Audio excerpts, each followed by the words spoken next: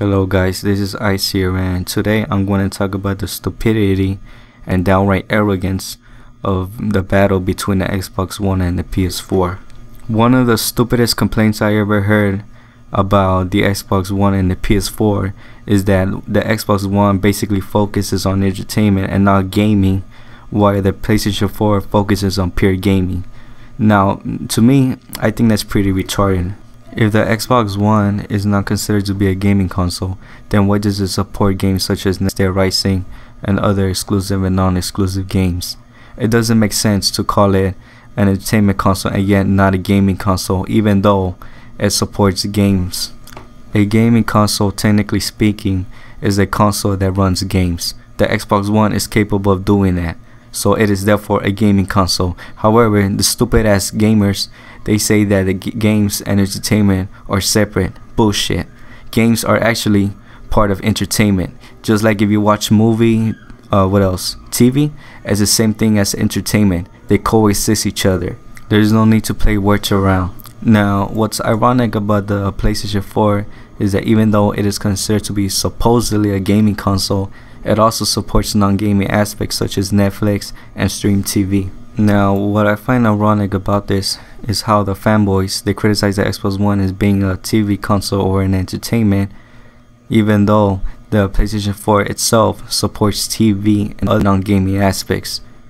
This right here shows how stupid and hypocritical those fanboys really are. They just blame it to the opposition and yet don't realize their blind spot.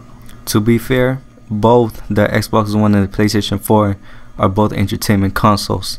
Now, by entertainment, it could refer to, aspects such as TV, entertainment on games such as Twitch, and also for gaming itself, such as, Need for Speed Rivals and other type of things.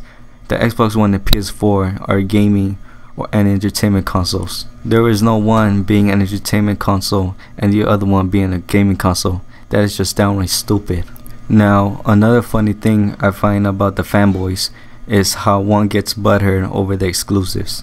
Now, by exclusives, I'm talking about Microsoft and Sony.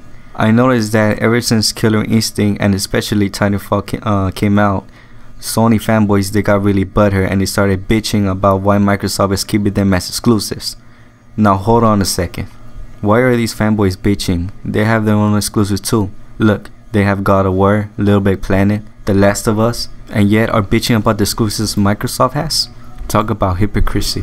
If I were a Sony fan, not a fanboy, I wouldn't bitch about the exclusives Microsoft has. I mean, sure, I want to play those games really badly, but that doesn't mean I should just go start bitching and start going into rage mode just because Microsoft has some exclusives. It's pretty pointless, really. Overall, exclusives are pretty retarded. Not only is it just stupid, but it also hurts the business game. If Microsoft and Sony didn't have exclusives at all, I'm pretty sure they will make more money than what they're doing now. Why? Well, think about it. An exclusive, it prevents someone from another console to play it.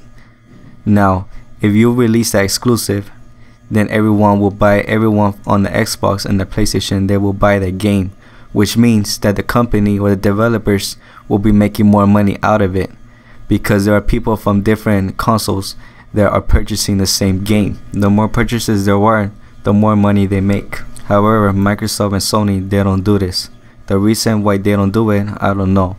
But if they actually did stop the exclusives, then it would treat everyone from the PlayStation and Xbox community fairly and equally.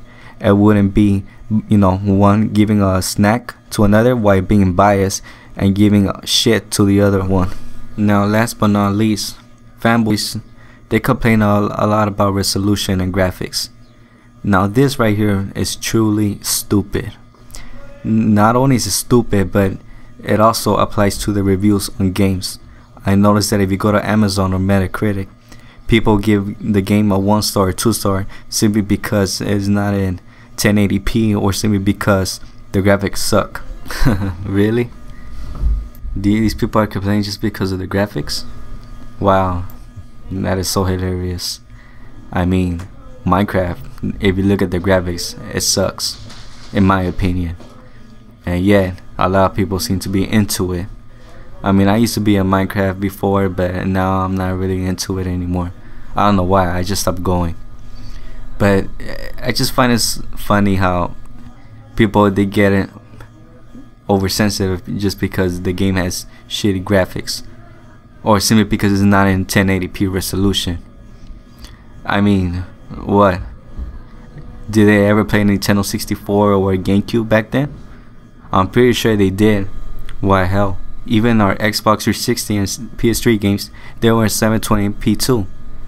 Why are these console gamers, or should I say console fanboys, bitching about the resolution? I mean, come on, you just barely got a PS3 and the Xbox One, and you're complaining about the resolution?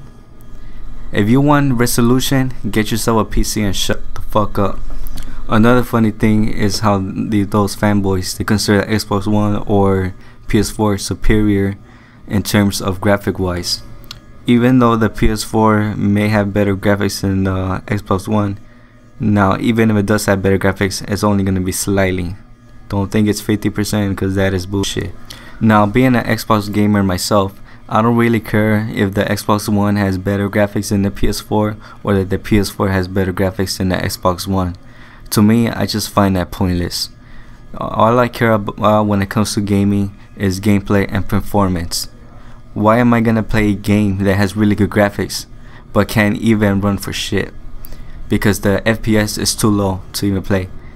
I can't play games like that, and those are the only things that bothers me.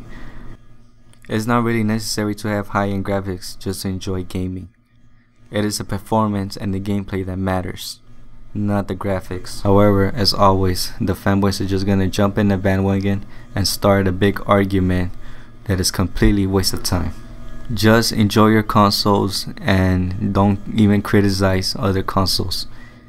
Just be glad with the consoles you have. If you have an Xbox, good. If you have a PlayStation, good. I respect both consoles. I'm not, bullshitting that one is better than the other. Why don't we just get along and treat others fairly? But I'm pretty sure, since gamers are 2p sized brain, I'm pretty sure that won't happen. Alright guys, this is Ice here, and if you have any questions, concerns, or criticism, please let me know in the comment section below. And if you're going to act like a complete retard talking shit, I will delete your comment and block you. Alright guys, this is Ice here, and thanks for watching.